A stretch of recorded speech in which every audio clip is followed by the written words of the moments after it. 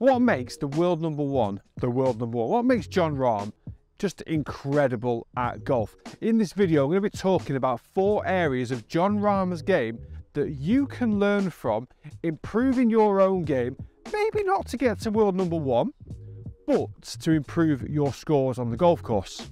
First one's going to be his relationship with the golf ball at impact. We all know that impact is probably the most important part of the golf swing because it's the moment you hit the ball.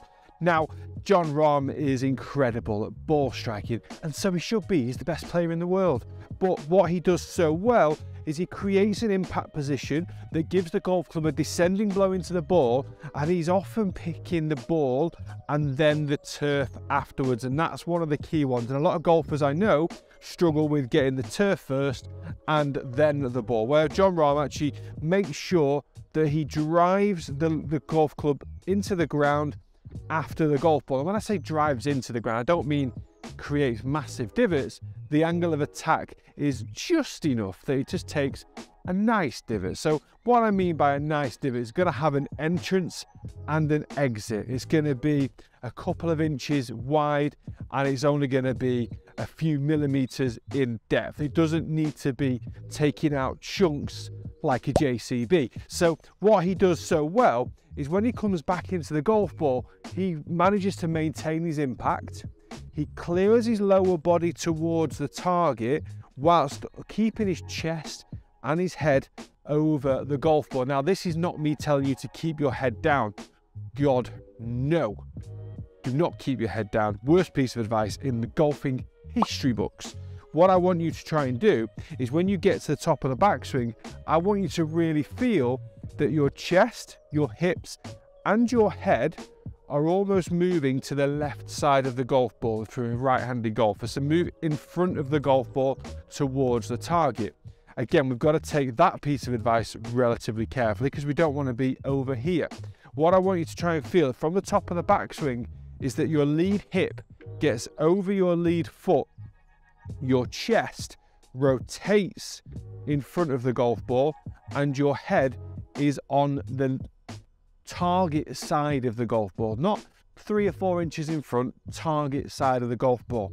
So this is going to help you get into that position of a powerful impact where you get ball and then a tiny amount of turf, because that, I'll tell you something, that was pretty good.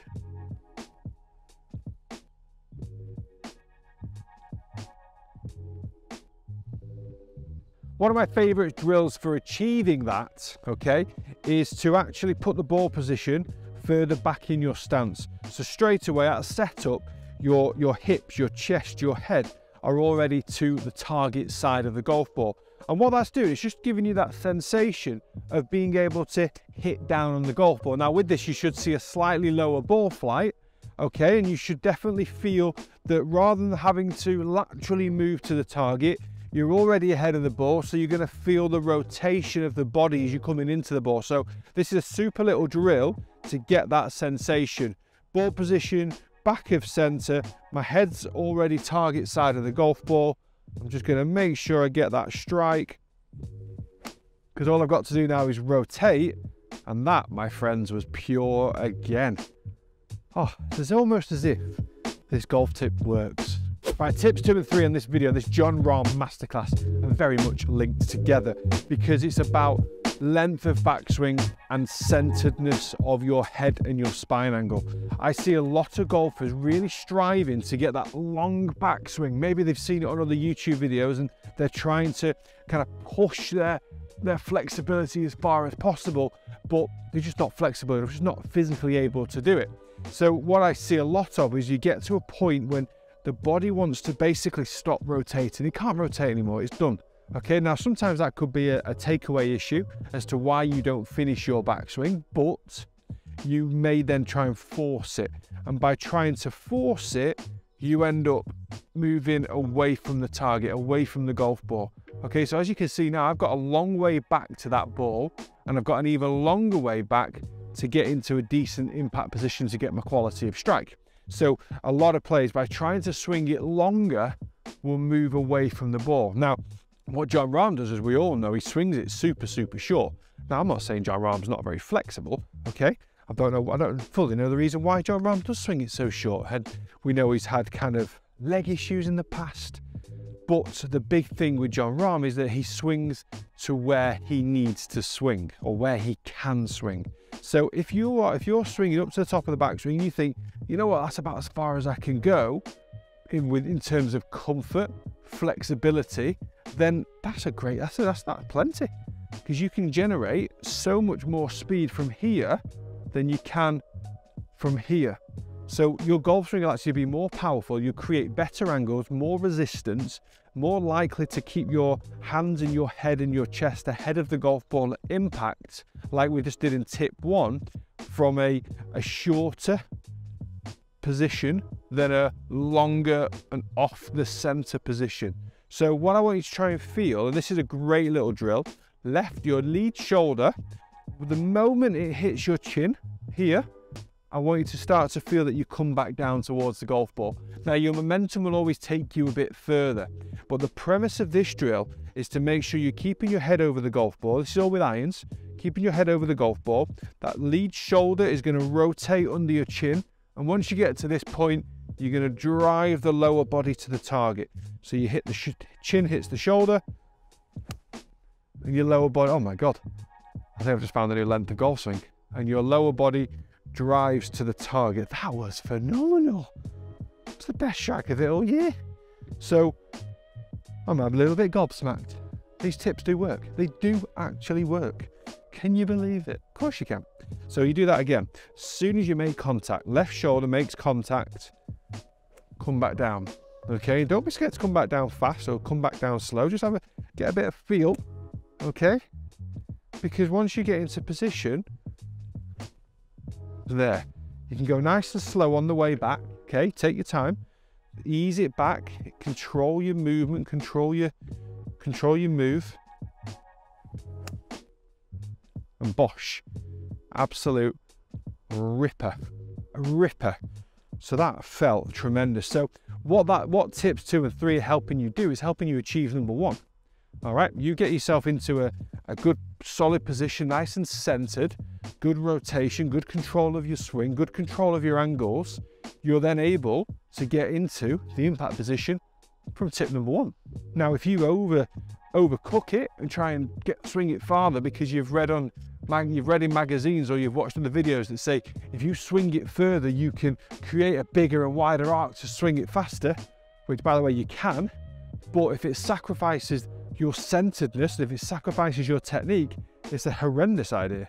If I get myself over here, what you're going to try and do on the way down is you're not going to transfer your body weight in time, and that means your hands are basically going to try and help you by getting the club back to the ball, and in doing so, we end up casting it. We end up releasing the club too soon. You add a load of loft and you lose 30 yards. So sometimes it's important to understand whether tips are correct for you. And that's why I do online coaching, because this tip might not be correct for you. For some of you, it might be correct for a lot of you. We just don't know, because I haven't seen your golf swing. But what is really important is that you understand what tips are the best for you. So once you get to the top, we're going to get a nice shorter takeaway, nice shorter backswing, head stays center. We're able to create an impact position. Now, the last thing that Jon Rahm is exceptionally special for is his wrist angle at the top of the backswing.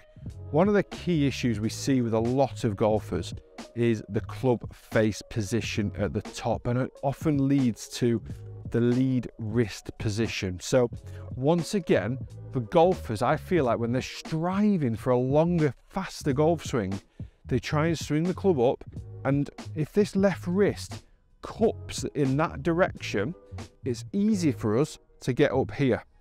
If that left wrist bows, which goes away from the forearm, then it's more restricted for us to get up here, because basically your joints are all skew with.